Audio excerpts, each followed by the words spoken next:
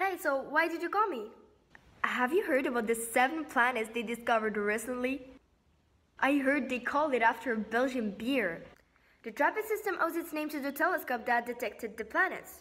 To whom goes the credits for the discovery? Michael Gillen and his team. Anyway, I just hope I'll meet some smart, handsome alien. Smart, handsome alien? We only know that 3 out of the 7 planets are orbiting inside the habitable zone, but they are closer to their star than Mercury is to our own sun. Therefore, there's a good chance that they will be tidally locked. The part facing the star would then be too hot and the other one too cold.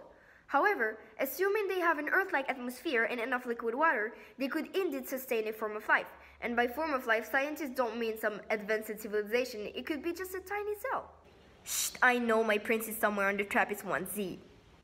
No, there's no TRAPPIST-1Z. The planets are called TRAPPIST-1b, TRAPPIST-1c, TRAPPIST-1d, and so on to H, respectively depending on the time we found them and their proximity of the TRAPPIST-1a, the ultra-cool dwarf star they're orbiting around. The Dupra Supra what? Ultra-cool dwarf stars are small stars that do not reach a temperature of 2,700 degrees Kelvin. In this case, TRAPPIST-1a is slightly larger than Jupiter, but about 84 times more massive.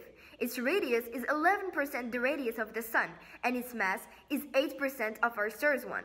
It has a temperature of 2,550 degrees Kelvin, and is only 500 million years old. Only 500 millions? Yeah, I know, it may seem a lot from a human scale, but the universe is 13 billion years old and is itself considered as recent, so 500 million years are nothing compared to the universe. Plus, it could even live up to 12 trillion years. Same for the distance between our solar system and the TRAPPIST-1 system.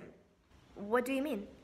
The TRAPPIST-1 system is located in the Aquarius constellation and is 39 light years away from our solar system, which is the equivalent of 370,000 trillions of kilometers. Yeah, I know, that sounds crazy, but the Milky Way, our galaxy, expands to 100,000 light years, so we can consider the two systems as neighbors. But how are we going to reach the system then? The fastest probe made by humans is the NASA's New Horizons probe that reaches a speed of 51,000 kilometers per hour. And yet, it would take 317,000 years to get to the TRAPPIST-1 system. So you're telling me that I won't get to marry an alien nor even meet him? Even though the concept is still very hypothetical, last year the billionaire Yuri Milner started a project in collaboration with Stephen Hawking called the Breakthrough Starshot.